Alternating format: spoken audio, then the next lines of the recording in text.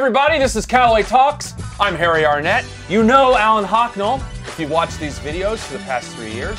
And you know anytime the good doctor and I show up in this here room, we have something major to announce. And usually it's a product if we're lucky. If I've got something to do with it, it's usually a product. Alan's here, it's a product. And today we're going to announce what I think is the biggest, most important collaboration among companies in the consumer category in my lifetime. Now I know there are people out there that are going to say, well, what about like Ford and Microsoft? That was a pretty big one. That was pretty good. Admittedly, I drive a Ford, so that was a big one. Or, probably what you were thinking, Taco Bell and Doritos coming together.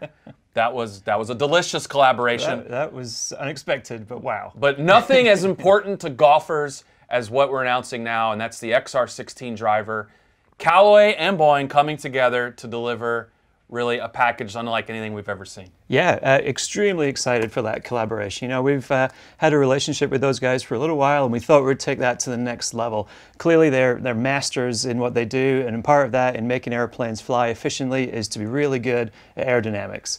And we've already studied that several times in the last few years, but we wanted to take that really to the next level by asking those guys, really, what do they see in our problem? How do they analyze it, what ideas might they have if we give them a clean piece of paper.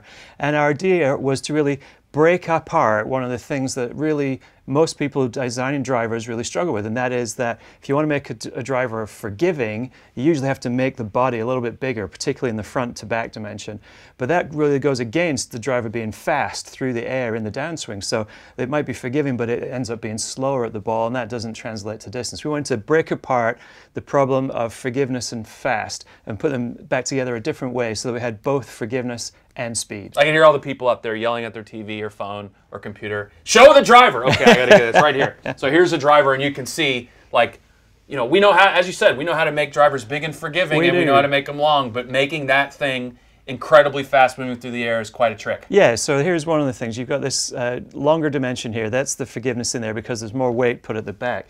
But in order to make the driver go faster through the air, we need to control the airflow going over the crown here. And if we can do that, we can make the wake at the back smaller, less drag, more head speed on arrival at the ball, and translates to more ball speed, more distance.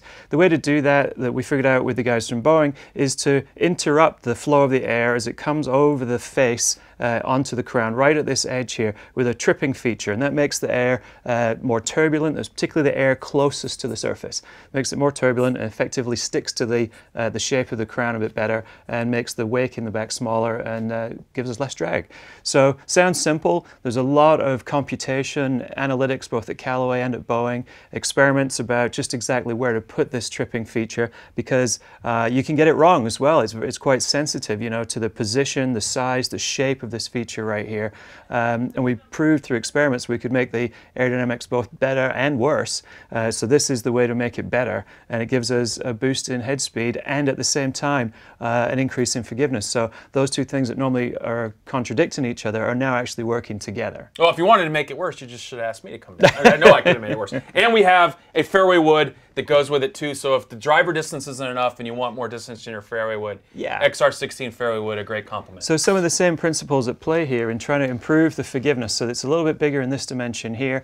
We've kept some of the other characteristics that we liked about XR fairway woods in there. Clearly the speed from the hyperspeed forged cup face is there, the launch conditions we like as well in terms of relatively low CG, but we really wanted to take that speed advantage from the face here and make it available to you more consistently from all the places that you would hit a fairway. So not just the tee, but from the fairway and out of the light rough.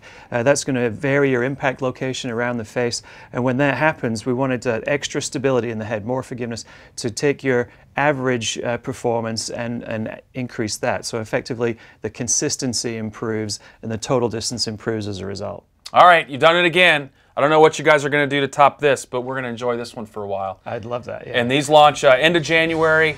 That's the XR16 driver and the XR16 fairway.